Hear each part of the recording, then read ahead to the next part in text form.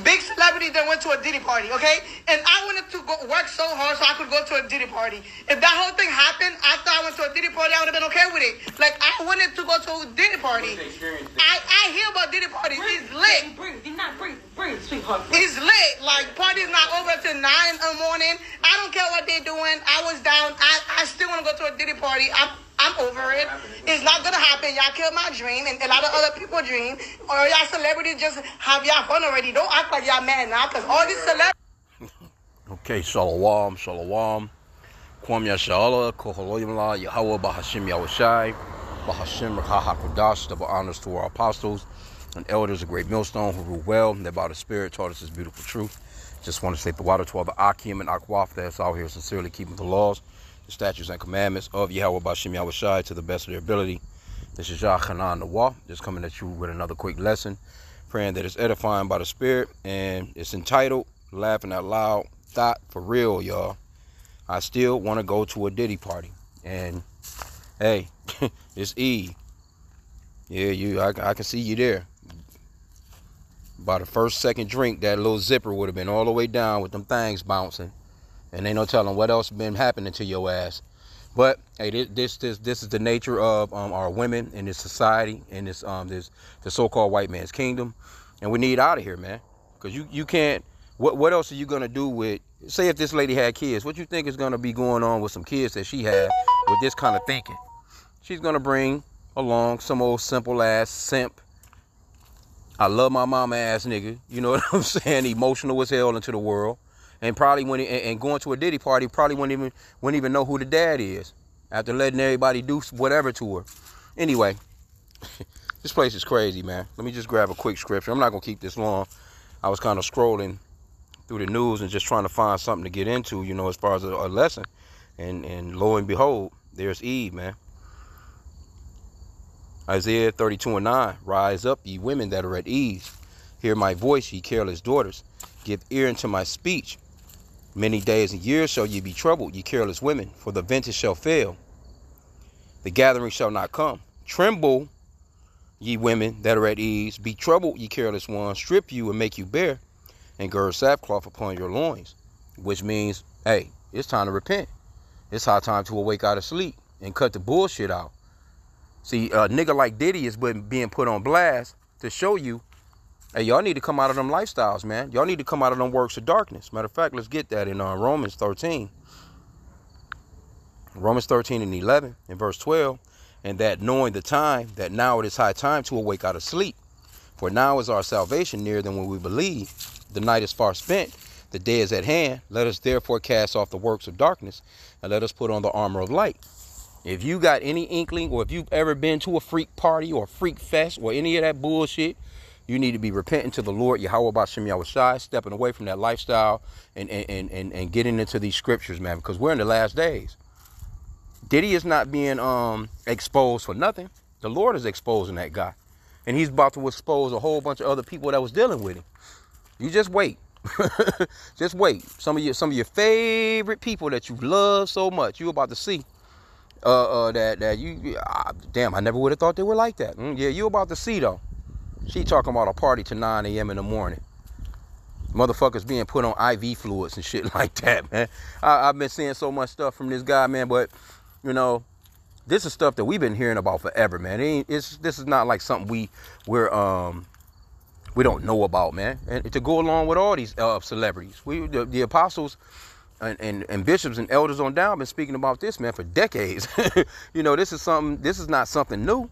Just think about it. She more than likely, I'm pretty certain, she's got, if she were to go to this party, she'd go with a group of her friends, about 10 of them or so, and they'll all be the same way. Sliding back to the crib and shit, you know what I'm saying? Easing into the bed with their man after being ravaged by whoever the hell else. And this is the society of our people, man. I mean, it's just disgusting. It's nasty, man. That's how a lot of disease go forth. This dude, he just made Johnson & Johnson a goddamn fortune. Because if they just found 1,000 bottles of that shit in there, just think about how often this motherfucker getting Johnson & Johnson by the pallet. You know, he probably got a whole damn warehouse with you know, still they probably ain't even found all the petroleum jelly and all the other shit that this guy was using, man. He probably had a stash house somewhere. But anyway, you get what I'm saying, man. Hey, look, it is high time to awake out of sleep. It's time to come out of Esau Edom's system, his kingdom, his way of thinking, because this is Esau's way of thinking. And see, in the meanwhile, they've been doing all the freak shit for centuries. They was doing freak stuff with Israelites, you know what I'm saying, during slavery, and Israel had no way of fighting them fuckers off, because they were in power then, and they're still in power now. But see, you have more of a situation now where you can make a decision, you know, so to speak, as opposed to master telling you come in here and bend over this table, boy. You know, it's not like that, you know. But see, Jake loved money. Jake loved money, man. It's all about that bread. Anybody that was pretty much connected with Diddy, they were trying to pretty much come up. They were going there to mingle, get contacts, see what kind of movie they can get into, see what kind of fucking music video or some type of music contract or something to that extent. They was there looking to further their careers. And then you got people that know that you want it so bad. How far will you go to get it? Well, all right, well, you got to come here and do this, and this. And then this motherfucker got a camera on you. He done recorded the whole situation. He's sitting down with some of that petroleum jelly or goddamn, you know what I'm saying, with some of that Johnson & Johnson baby oil, looking at your video with another nigga while he's filming. Yeah, I mean, come on, bro. But this is the nature of our women, man. This is what the scripture says: a shamefaced woman will be counted as a dog. Let me see. It's disgusting, bro. But I mean, it is what it is. You're living in Babylon the Great.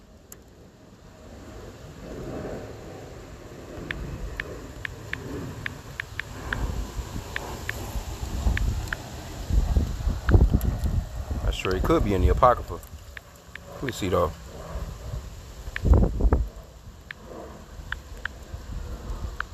Yeah, I think it's in here. Let me see. Salaki, bear with me. Khan, this is it right here. Ecclesiasticus 26 and 25. A shameless woman shall be counted as a dog, but she that is shamefaced will fear the Lord. You think this chick got any fear of the Lord? She'll probably tell you she's probably clearly an atheist, or she'll tell you that she believes in white Jesus. Matter of fact, don't get me wrong. Now you know, a lot of these people that's into shit like this, they'll run down on you that they believe in white Jesus. They're Christians. P. Diddy, I'm sure he'll tell you he's a Christian. He probably in there praying to white Jesus right now. But let me get another one too, though. Let's get this one in chapter 25. Ecclesiasticus 25 and 25. Give the water no passage, neither a wicked woman liberty to gad abroad. See? And the reason why this lady, she feels the way that she feels is because she has the liberty to gad abroad. She's an American. And a so-called white man in America, he's backwards as hell. Anything that the scripture says not to do, he says to do. And if it says to do it, he says don't do it. But at the same time, he's shoving Christianity down your damn throat. Stole America on Christianity. Hypocrisy, man. He is giving the women the ability to you know, you got women being graped in fucking Uber ride, you know, on an Uber ride, being, you know, because it's nothing for them to be out. Here you go, you out at 2 in the morning trying to get a goddamn Uber ride from a complete goddamn stranger.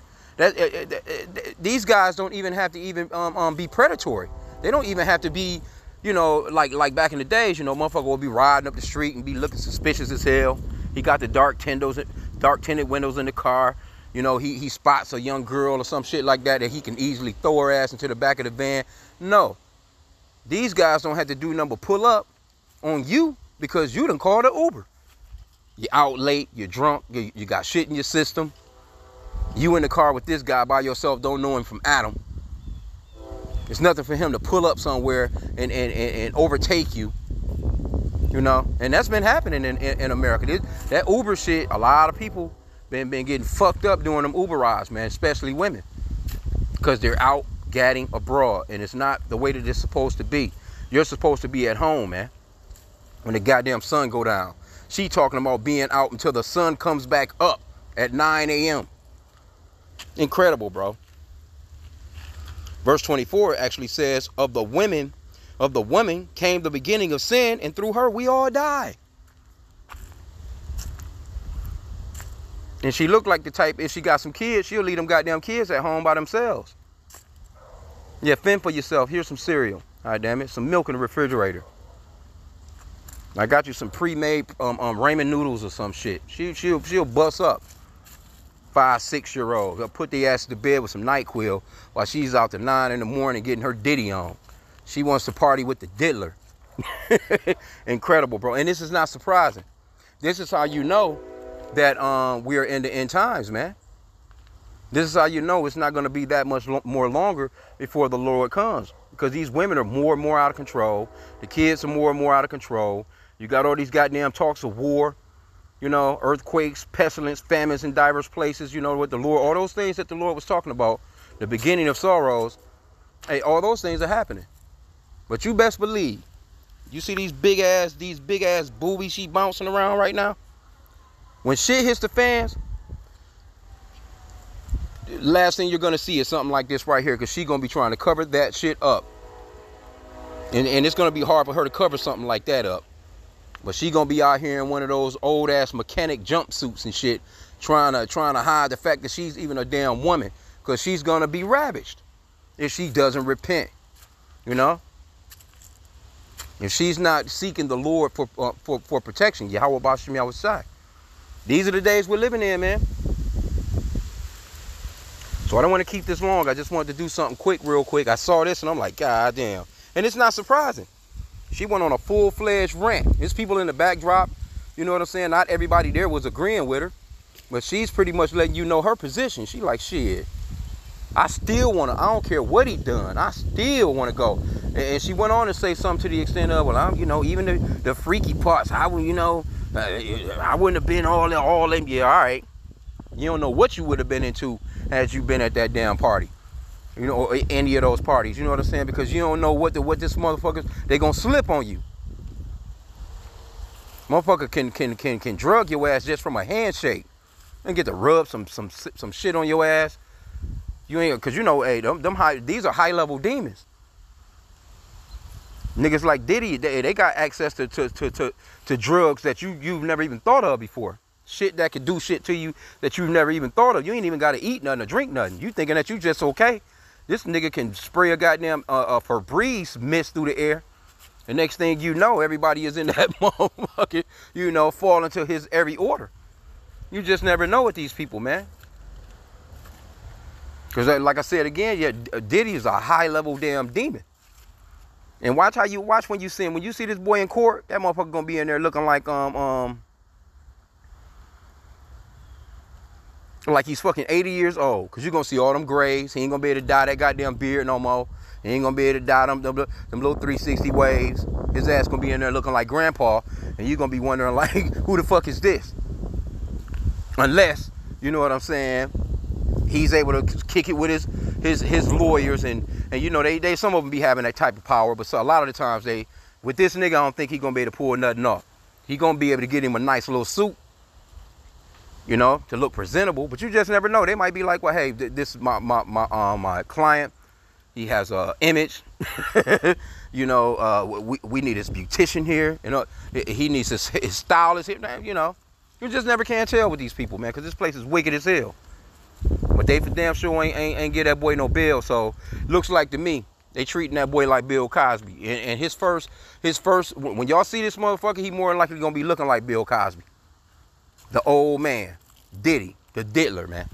And she talking about she wanted to go to it. His parties is hype. All right. And it's gonna be it's gonna be a lot of people out here partying, man. When the Lord comes, it's gonna be some reveling more likely going on. Some drunkenness, a bunch of goddamn orgies going on, because it's gonna be it's already lawlessness here. But at that point in the game, it's gonna be complete lawlessness. It's not gonna be no police officers, none of that. These niggas gonna be rave mute, you